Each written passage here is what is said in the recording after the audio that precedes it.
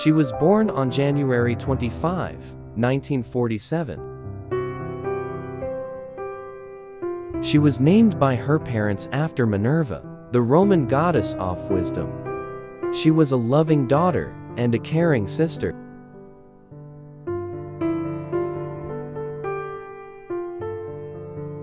Elementary days at Orani North Elementary School. She spent most of her childhood with siblings in Masantal. She was influenced by Tate dos passion in performing in theatrical arts. Her hobby was acting role-playing. She also loves to write.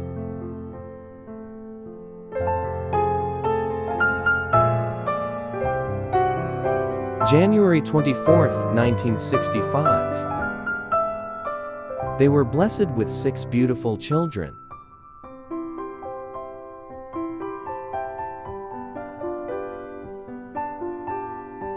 Mommy Mennie and Daddy Jesus sweet moments.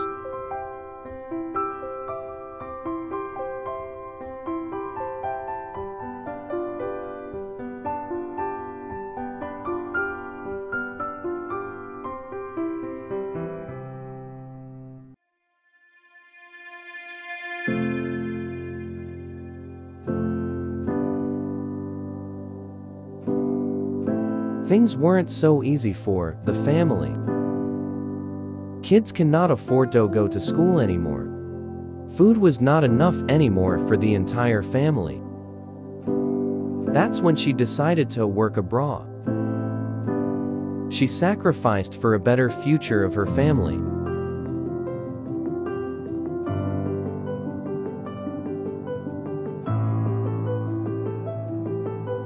Last family photo before she left the country. May 3, 1986 departure day.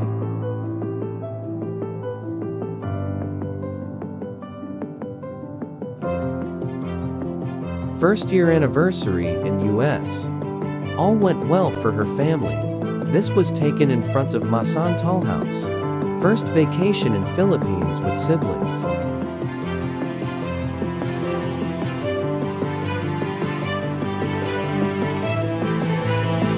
Flying back again in the US. She worked as a babysitter for 8 years. She wasn't able to go home for 5 years straight because of her petition. After years of hard work, her US citizenship was granted.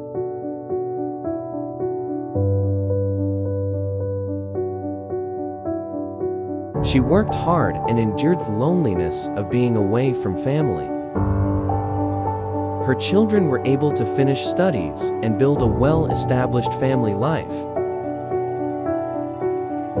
Her first 3 cute grandchildren. She remembered every birthday of all her children, in-laws, and grandchildren. We would never forget how excited we were as kids. Whenever she sent photos and letters to us. All her letters were engraved in our hearts. Her vacations were always brief. So we're always excited to see her.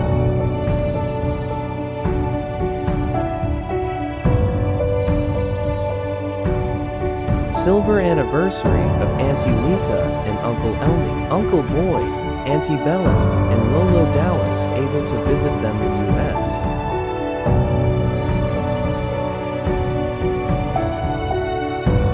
With Nunang Dilly and sisters.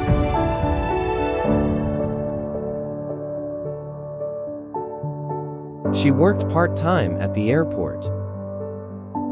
Also worked as part-time babysitter.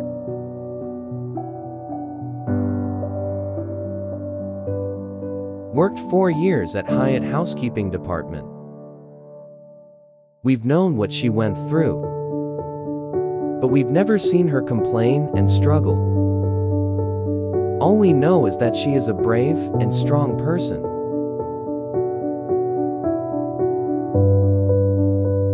Joel, her youngest, was able to move to US. Mommy and Daddy were together again. last work was Nicole's babysitter. She loves Nicole and the whole family so much.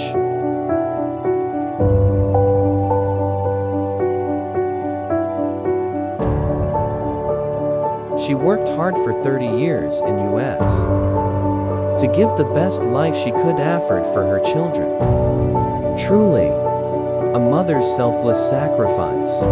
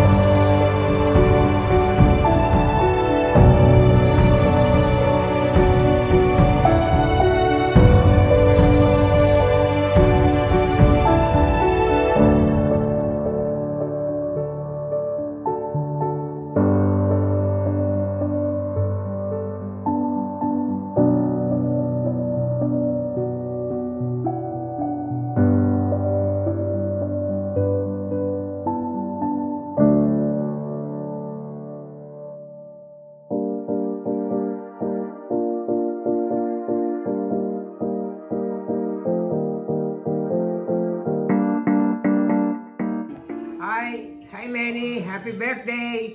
At kamusta na kayo dyan? Meron, ano nalagay nyo? Kamusta na yung mga bata, yung mga anak nyo dyan? Kamusta na? Ilang taon ka na ba? Ay, hindi na tinatanong yun. Bakit?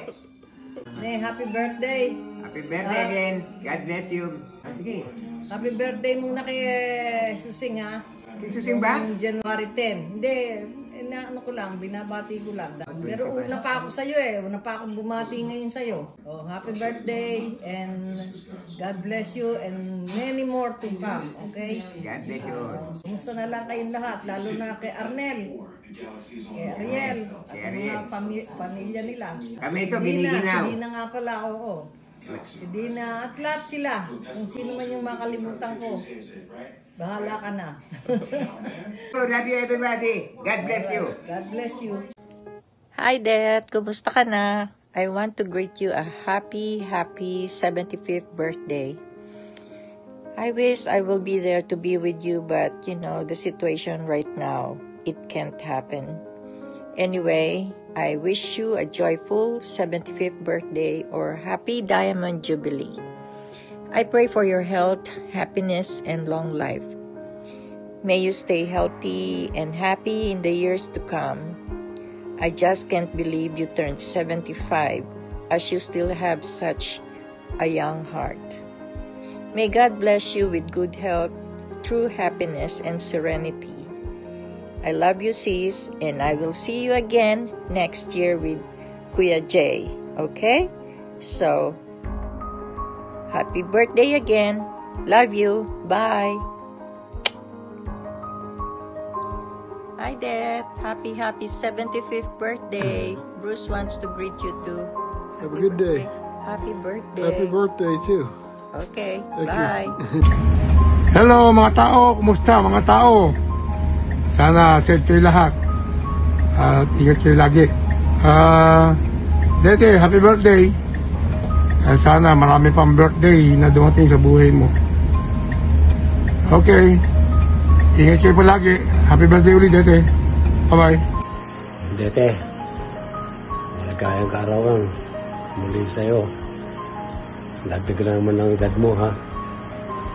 Bali, basta tumatanda. Maraming birthday. Okay, ingat. I love you all.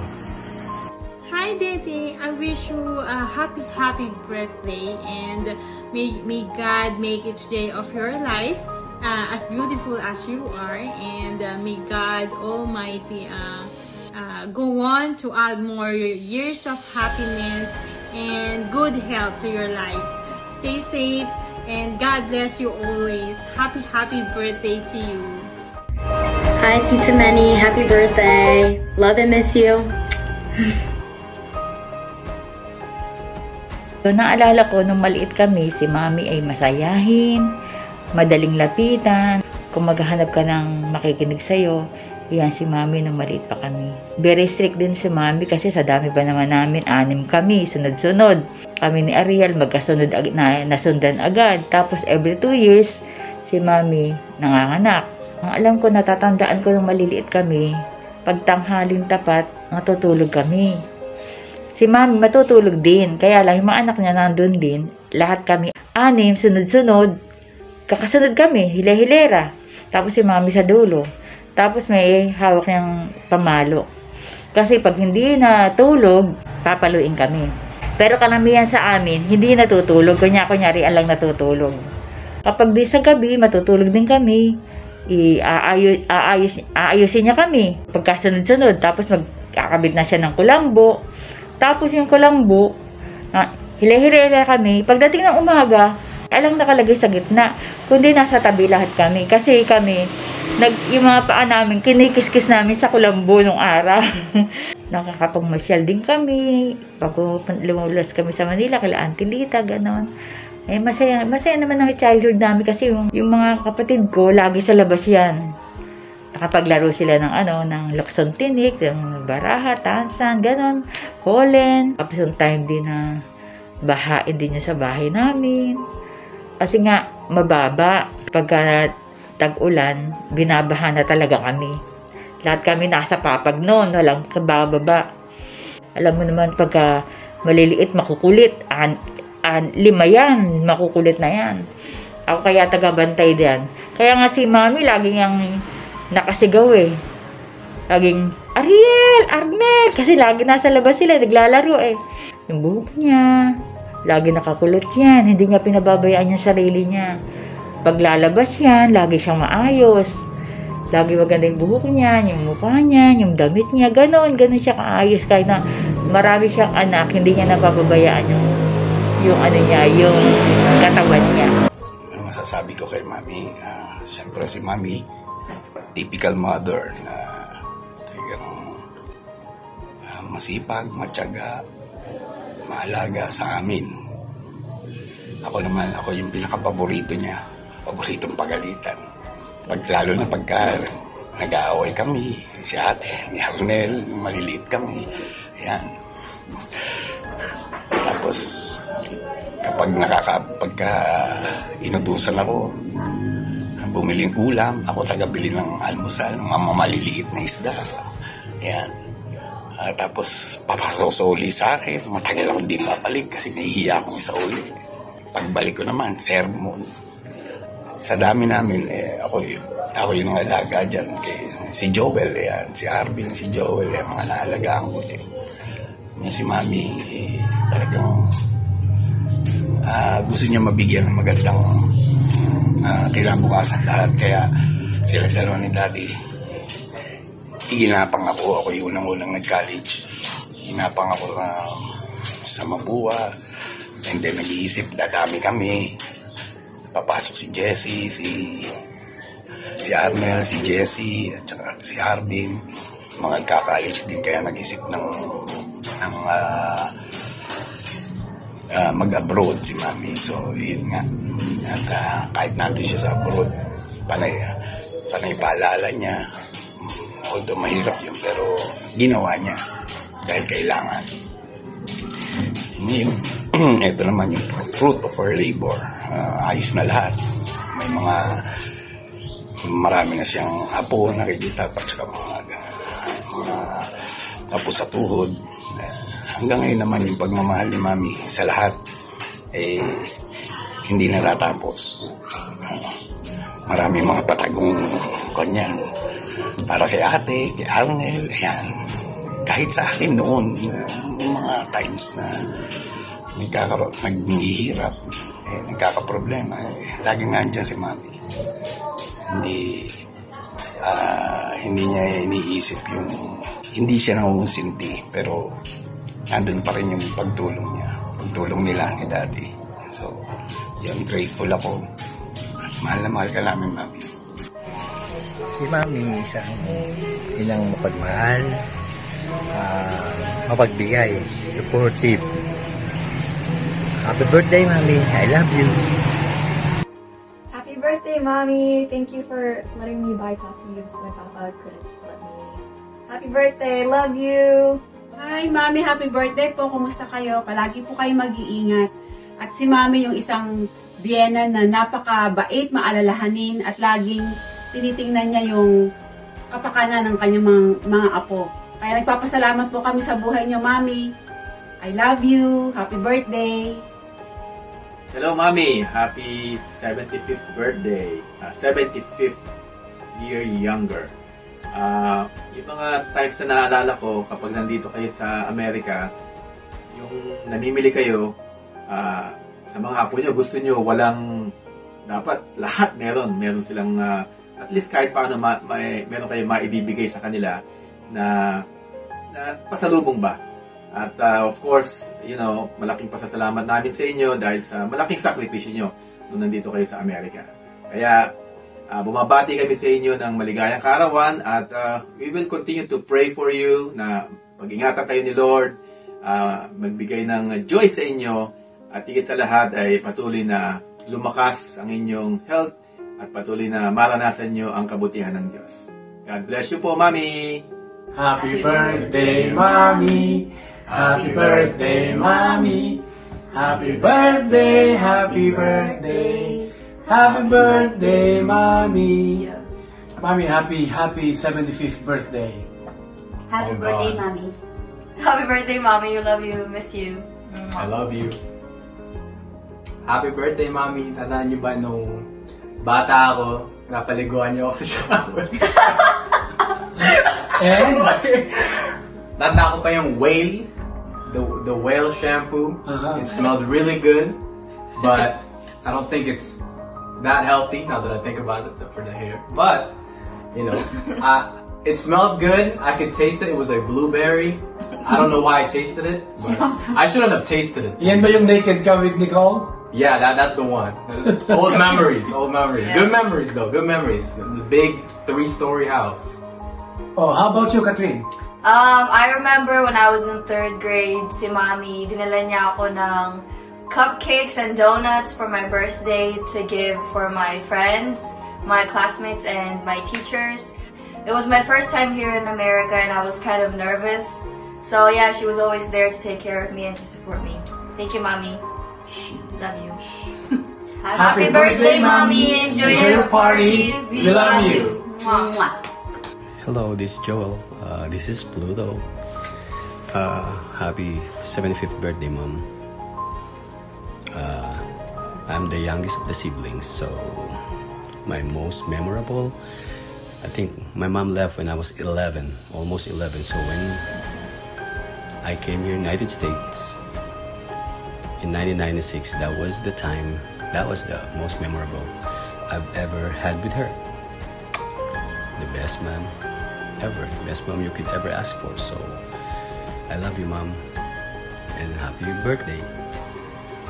Hey, hello, Mommy. Hello, Mommy. Happy 75th birthday. We love you. Love you. We miss you. Happy birthday. Happy birthday.